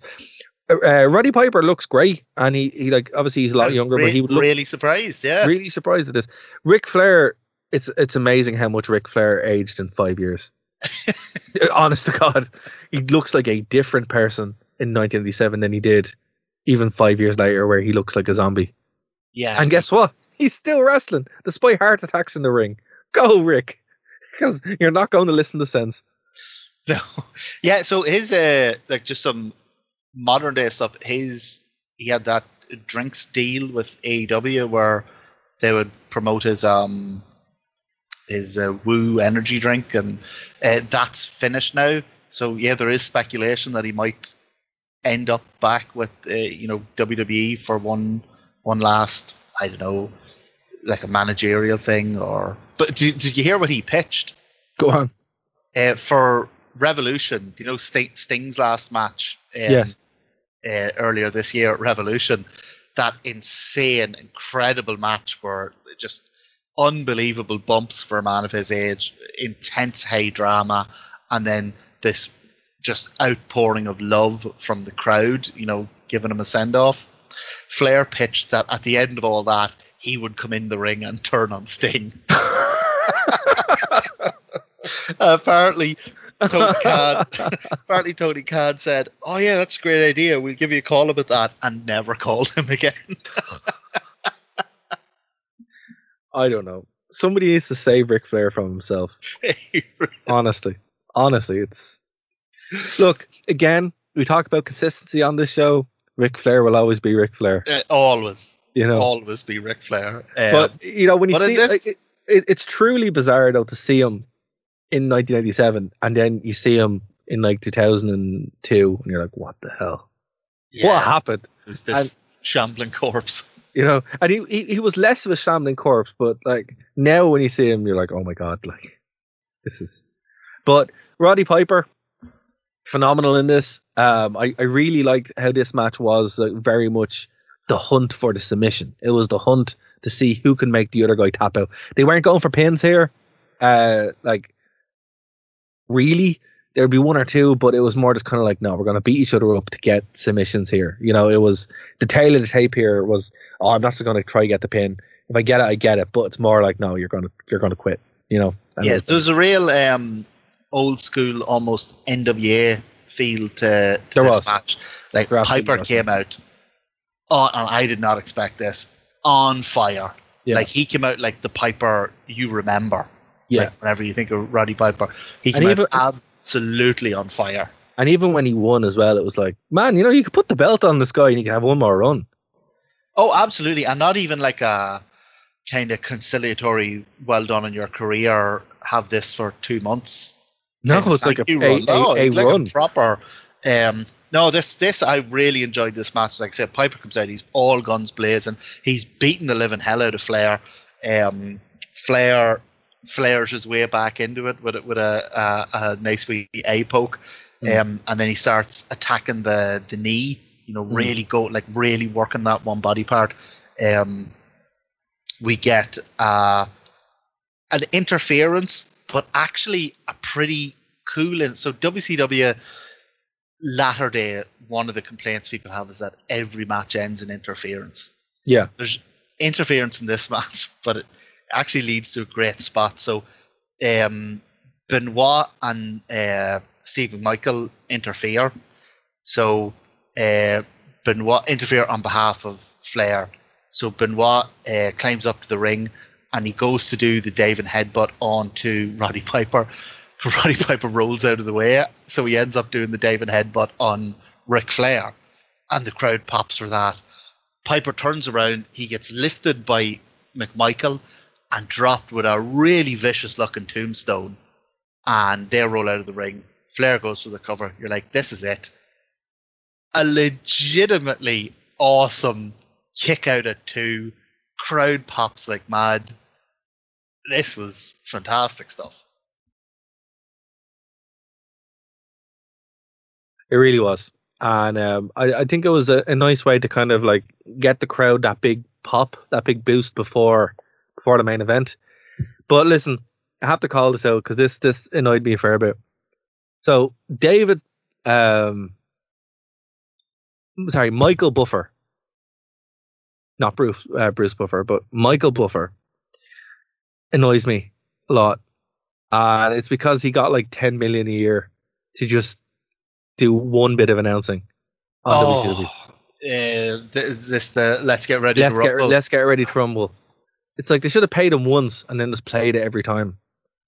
They should have gotten anyone else. Well, no, look, I get why they did it. I get like the whole thing. It was like he was a big name. He was famous for it. But at the same time, you're like, come on, man. He was famous for it, right? But he's one of those things that it's a nice thing to have. Or if you're going to pay him a load of money, like you say, pay him once and have him come in and do it for, a massive Starrcade main event or something. But the way this guy, he cleaned them out for what? 10 million a year. 2 minutes work, 12 times a year. It's like, oh my God, he really all the guys who got like huge, ridiculous deals in WCW, I think his was the most egregious. Well, Hogan's first contract in WCW was I think it was 10 million for 3 years, right? Yeah. He got 2 million last year in WWE before he jumped over to WCW. And Michael Buffer was like, those numbers are rookie. 10 million. Yeah. A year. But, it's just like, Hogan still had to show up and wrestle. Yeah, but the thing with it is like, fair enough. He had been in some movies. He was in Rocky 5, which was probably his biggest one. And he'd have like a massive career afterwards doing a lot of this stuff. But he did a lot of, he worked in Trump's casinos for years, built up his ring announcer stuff there in the 80s. Then he was on HBO boxing, Showtime boxing. So he had all this like credentials, like real sport credentials. And I think that's how he was able to do it. But at the same time, I'm like, I'm going to ask you, watching this show, right, and knowing who it is, did that honestly add anything? No bullshit. Like, did he add anything to this show? Like, we're 28 years removed from this. I don't think so. Well, here's the thing. I think he adds something to it. Like you say, he has that. But was it worth 10 million legitimacy? A year? He has that level of gravitas. Was it worth 10 million a year? No, it's like I said earlier. It's a thing. It was nice to have but I wouldn't be paying for it. You know, Yeah. like I doubt there's a single person ever, and I don't like to talk about the business end of things a lot because, you know, people on Twitter get mad into that and they think they're bookers and they think they're promoters. But was there a single person ever who bought a pay-per-view because he was announcing on it? Like, would any part of the history of WCW have been changed one iota if they just had a normal, regular paid announcer? Because, like, the thing about it is like, as I said, you know, he had built up his credentials doing stuff in Vegas, and then he did the big matches with, like, Evander Holyfield and Tyson and stuff like that as well. Like, yeah, that's great, but could he not have been like, look, we'll fly you out, we'll give you a 5-star hotel, a lot of stuff will be comped, and you'll have a certain amount of money? Because he was in The Simpsons as well. I don't think The Simpsons gave him 10 million to show up. You know? So it's just like, how? No. He was in South Park at one point as well. And it's like, and the thing is that while all this is happening, while all this money has been thrown around the place, while your man's been flown about everywhere, sitting backstage, twiddling his thumbs, is Mean Gene Okerlund. Like, the greatest. Used him. The greatest wrestling announcer. Like, what are you doing? I just don't understand it. I mean, fair enough. It works. Like, fair enough. Bruce Buffer does the same shtick in UFC, but at least he's working the whole time. You know, he's not just showing up for 5 minutes and being like, okay, he's going to say this nonsense and then leave.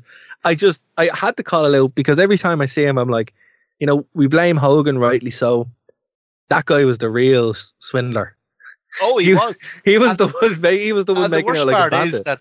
The worst part is that he was getting massive money for like 2 minutes work, and sometimes he wouldn't even put the 2 minutes in. Do you remember, like, we'd be watching the WCW pay-per-views and he'd introduce, ladies and gentlemen, Bart, the Hitman Hart.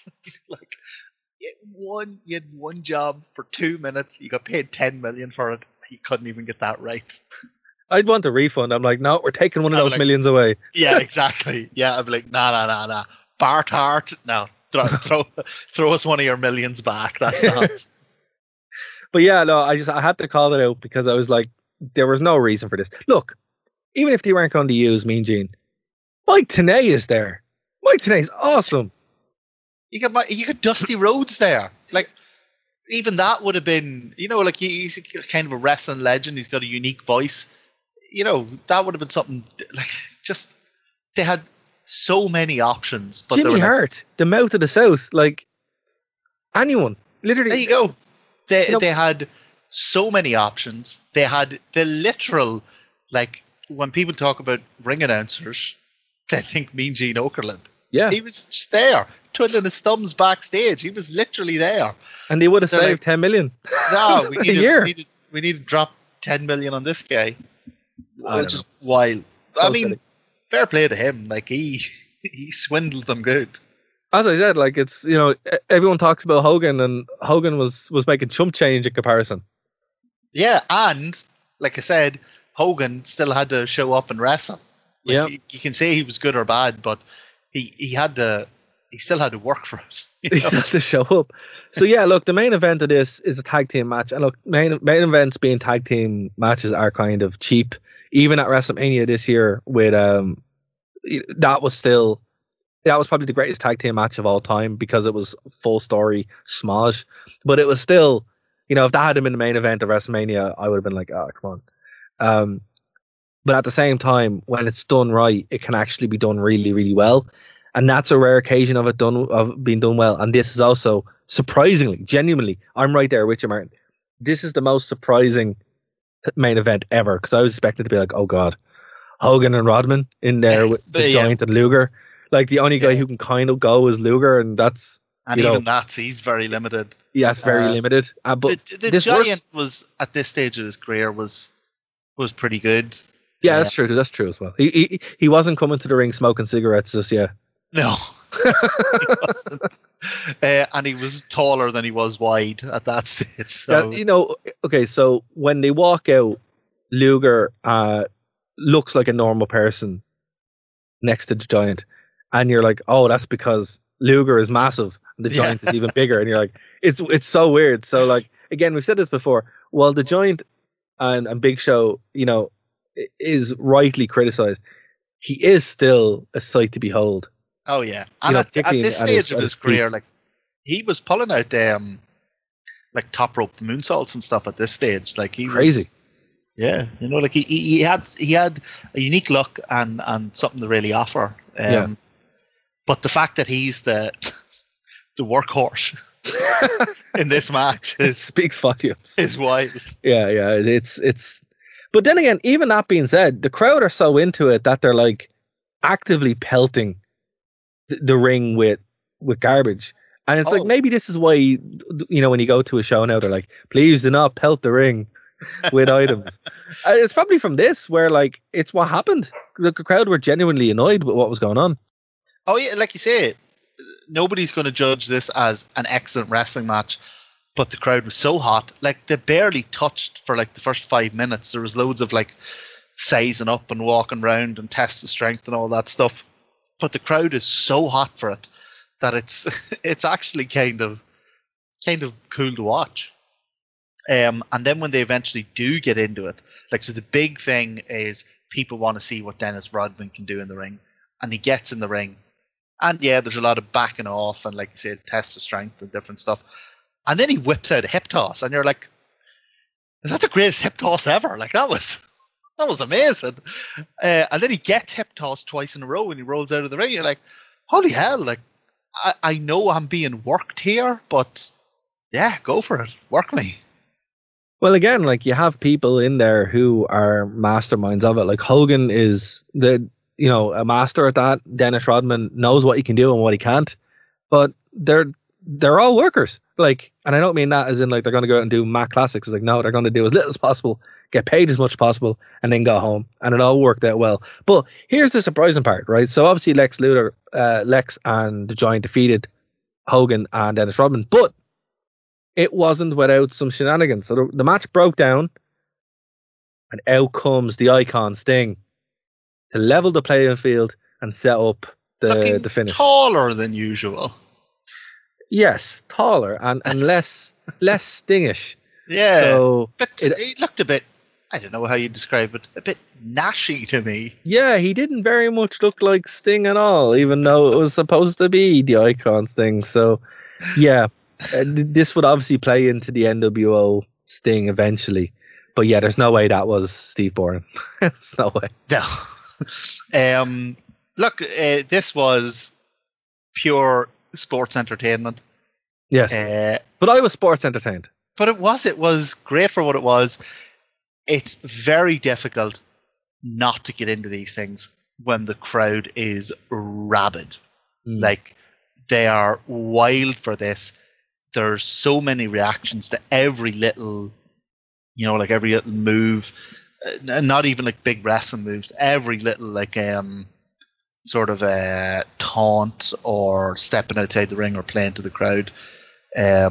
Rodman, look, a lot of the times when you get a celebrity in, the most you can hope for is that it's not a disaster, that it's not, like a Snoop Dogg level embarrassing.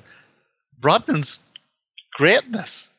Like you say, he knows what he can't do, which is most things. But the 3 or 4 things he can do, man, he does them well, and he knows when to do them and how to milk them. And I thought the interesting thing about this show as a whole is that the second half of it is very sports entertainment heavy, very celebrity appearance heavy. Kind of a lot of the stuff that WWE is known for now. But at the same, not at the same time, but WWF's pay-per-view in this month in 97 was Canadian Stampede. So they put on a really in-ring, mat-based, wrestling-focused show, which I just thought was like an interesting kind of sort of role reversal there. Absolutely. So look, what would you give this show overall, Martin? Oh, man. I don't want to go too crazy, but had a hell with it. Like, especially for WCW, I'd give this an A. I had a great time. So would I. And again, there's no one more surprised at that than me, because it's mainly tag team matches. There's no world title defense. There are only 2 titles being defended on this whole show. One of which is a smash to kind of get over Deborah and Jeff Jarrett being a team. So that being said, though, the storytelling is great. Everything kind of makes sense. The in-ring stuff really delivers. It's definitely so many different styles. Like, a lot of the problems we'd have. Great crowd too. A great crowd, really well paced. Like, lots of wee skits and promos, but not overly heavy. The in-ring stuff, like you say, it skips along so quickly because yes, there's 9 matches in this. Yes, a lot of them are tags, multi-mans, but there's so many different styles. Like, you never get bored. Like, later on, we're watching those WCW pay-per-views. It's kind of a slog to get through them, and when you think back to them, it's actually kind of hard to distinguish one match from the other. Well, look, I'll put it this way: the worst thing on this card would be the best thing on another card. As far as like Raven's promo would have been the highlight of an ECW pay-per-view, or would have been the highlight of a TNA show, where, you know, it was just the worst thing on this show being that promo was just because it was out of place. It didn't fit, you know, but it would be great somewhere else, and that's a credit. Like, again, look, I could have done without Ric Flair and Roddy Piper, but again, while I wasn't a big fan of Ric Flair's work in this match, Roddy Piper came out looking like an absolute killer. So that's what it should be. You know, any show like this, even if you have someone in there, like, as a fan, you should be aiming to build someone, to make someone. And everyone came out looking better for it. And again, look, Glacier, who cared about Glacier? But we really enjoyed that match. Really enjoyed it. Look, I think this is a great pay-per-view for anyone listening to this who isn't aware of much WCW, or who thinks of WCW as kind of just a byword for terrible wrestling and a mess booking and just a company falling apart. Yeah. This is a great introduction to, like, WCW's had over the course of its life some, you know, peaks and some really, really good eras, and this is a great introduction into that period, 97, early 98, when they were really, really hot, and there's a reason they were, and it's this. Absolutely. So, Nick, thank you so much for submitting your request for us to look at this show. It was a great pick. We genuinely look. We always like to watch whatever you guys send, or, you know, sometimes we'll just be like, let's watch this random show. But the fact that you picked something good really helped, because one thing we ask maybe when you send stuff, either make it really bad or really good, because if it's just mid, like some of those Taboo Tuesdays or Cyber Sundays where nothing happened, it was like, oh, okay, it's not a very entertaining show to watch or review, or, you know. So we appreciate that you actually picked a really, really good show. And, you know, again, if you guys want to be like Nick, please do leave your comments underneath this video, email us, or you can reach us on Facebook, which is how Nick reached us. So thank you so much for that, sir. We do appreciate it. Again, is this your first time checking us out, please go over to nerdtoknowmedia.com. All the links are there, thewrestlingrewind.com, or you can just search it on YouTube, Nerd to Know Media, and you will get all these shows, all the past shows, because look, we basically have 4 years of shows that haven't gone up yet, and they're going up 2-3 shows every day. So there's a lot of content just been given for free, but the more recent content shows, farm. Absolutely. It's just every day show's gone out, and it's not only this show, it's also Nerd to Know Media and a few other shows from other cast members that we have working with us. So if you like comics, if you like video games, if you like anime, and of course if you like wrestling, it's all going to be here, and it's all for free. We're also on Spotify and the True Penny channel as well. Martin, is there anything you want to plug before we get out of here? No, I'm just raising my fingers in the air and giving a too sweet to Nick Opalewski all the way out in Michigan, New Haven. Good man. I back that too. Good man. Too sweet, Nick. Thank you so much, sir. We do appreciate it. Martin, we don't know what we're going to cover next week, but we will definitely put it up. We never. No, that's not true. Usually we figure it out on a Thursday. You know. Yeah, But look, worst comes to worst, we'll break glass and WWE. pull out the WWA. We might have to now to get some Jeff Jarrett. We need our Jeff Jarrett fix. You're jonesing for Double J. That's it. But folks, thank you so much for checking us out. We have been the Wrestling Rewind. We will talk to you next week here on the show. Bye, guys. See you, Burla.